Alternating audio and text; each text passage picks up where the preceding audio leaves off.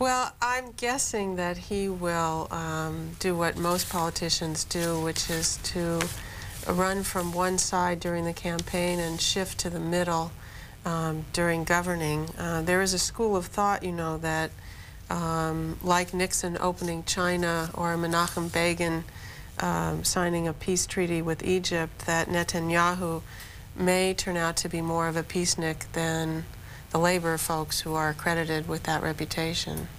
This is probably one of the least covered aspects of the Israeli elections, that the smaller parties did very, very well. This was the first time that Israeli voters actually voted directly for prime minister, and as a result there was a lot of ticket splitting. People voted for Netanyahu or Perez as prime minister and then didn't have to vote for their big parties, for Likud or Labor. They were able to offer their votes to a whole host of smaller parties, and as you say, the religious parties did very, very well, and it is widely assumed that Netanyahu will have to form a government with them, because this time they voted directly for prime minister. It was a sort of importing of American politics to Israel. They wanted direct elections. It was thought, actually, that that splitting the vote, that having a direct election for prime minister would give the prime minister's office more power and take power away from these smaller factionalized parties. Of course, in the end, they came up quite strong. As I said, the religious parties did very well. The other unexpected victors were the immigrants. The Russian Immigrant Party did very, very well, and they are also now a power in the parliament or Knesset to be contended with. Oh, absolutely. King Hussein is a major player, and if he is embracing Netanyahu, it gives an opening to prospects for peace. It shouldn't be, you know, it would be going too far, I think, to ignore the things that Netanyahu has said. He has said that he will not give up the Golan Heights to Syria, and that pretty much closes the door on those negotiations. He has said he will not cotton a separate Palestinian state, nor splitting the city, the capital of Jerusalem, into two. So there are some somber notes for those advocating peace, but King Hussein's endorsement is clearly a boon for Netanyahu. Well, I'm going to stay on the foreign policy side, which is what I know, and try not to comment on those things about which I know little. Oh, quite a bit, actually. In fact, President Clinton was criticized last week for his warm embrace of Shimon Peres, and there were questions raised about whether he had gone too far, whether he had overstepped the line of staying neutral in other countries' election battles. And the White House since, of course, has been scrambling to repair relations with Netanyahu. And there was some anecdotal evidence, at least, that some voters in Israel were sufficiently piqued at what they considered White House meddling that they may have voted for Bibi Netanyahu as a result. The more serious one is Russia, as you suggest. The White House has made no secret that it is backing Yeltsin. Most of the West is backing Yeltsin. There is a great fear that the communist leader Zyuganov will return Russia to an earlier pre-capitalistic communist era, and some concern about the stability, the financial stability of this huge country called Russia.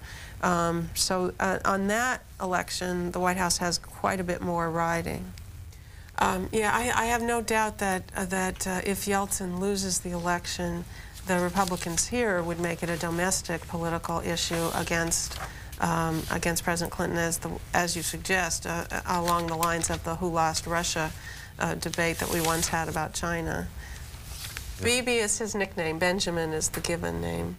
Yeah, I mean, it reflects what I mentioned earlier, that a lot of people thought the White House went too far. I don't think it's fair to say that Clinton cares not at all for Israeli security. His Secretary of State has worked very hard to forward the peace process in that region, but it is true that they went beyond the bounds of normal neutral positioning.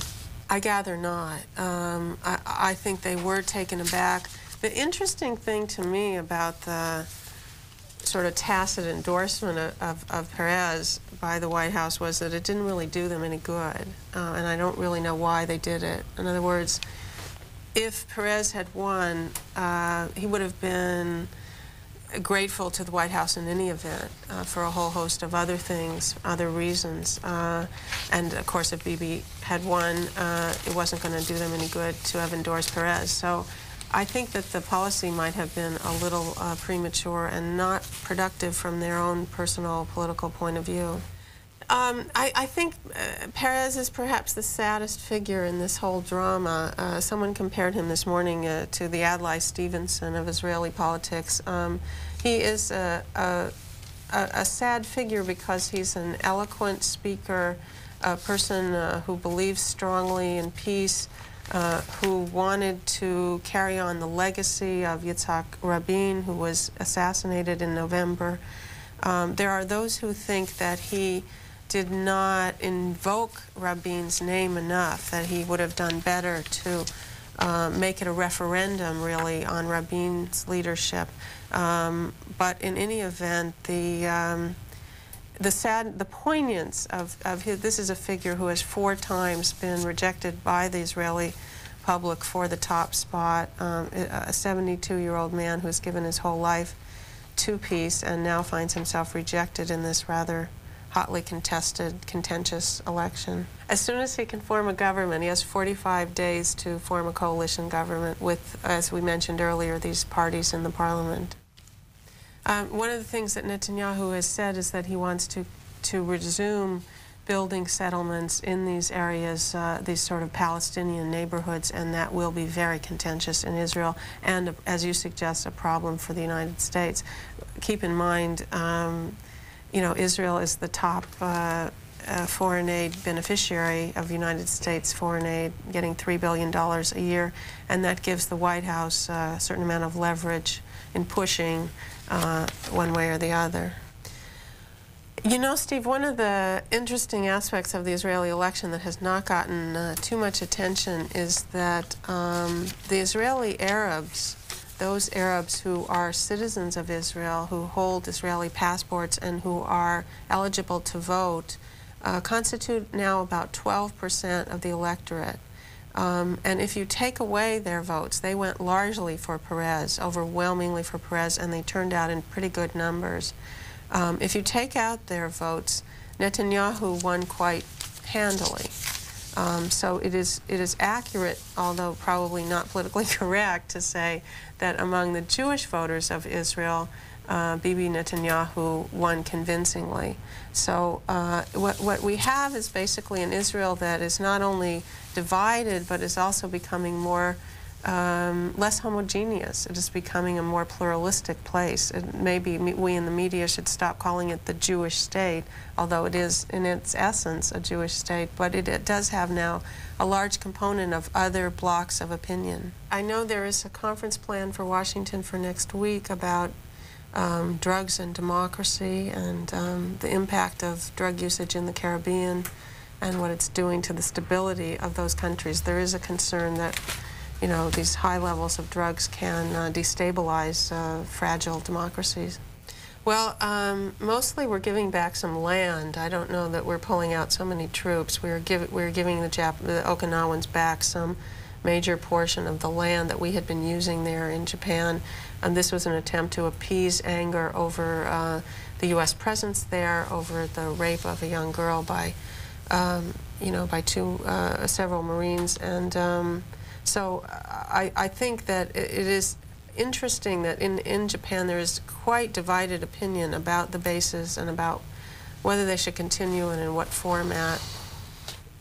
For the first time, we have really seen a split between Tokyo and a local government. The governor of Okinawa has been quite outspoken that he wants these bases reduced and the soldiers removed. And the government of Tokyo, of course, has some other interests with the United States, some security, some overall bilateral interests, and wants them to stay. So it's been this interesting open rift to watch. Netanyahu's campaign slogan was peace through security, and I think it resonated with voters like yourself who you know, wasn't really so much fear as it was concern about the security of their children and their own lives. Bibi actually has quite an American history. He was educated here. He went to high school here, and he went to MIT. His father is a well-known academic who was teaching here, and that's why he landed here. It's one of the things that gives him what's called flawless, unaccented English, and allowed him to become really a stellar media star for the Israelis during the Madrid Peace Conference in 1991. His brother, Jonathan Netanyahu, is one of Israel's great war heroes. He was the only casualty at the Entebbe raid to free Israeli hostages in Uganda, and he has the sort of gloss of that family aura about him. And I think one of the most interesting things to watch about Bibi Netanyahu is what he has in common with Bill Clinton. They are of the same generation. Netanyahu is 46. They're obviously of different ideologies, but they both have sort of an outsized appetite for life. There was something called Bibi-gate in Netanyahu's past, which was a sex scandal in Israel in which he disclosed on television that he had had an affair while married. And he has this great talent for media-savvy leadership, which you might say in our era is something one needs for power. We're planning a cover story on Netanyahu and whether he will be a pragmatist or an ideologue, and news coverage as well. Sales are modestly good, and there's a little cult following, and I thank C-SPAN for that. This is our mystery novel. It's just coming out this month, and it opens when a correspondent at the head table at the White House Correspondents Association drops dead in his soup. The rest you'll have to read. It is out now, yeah. I grew up in Los Angeles, almost 20 years. Thank you, Steve.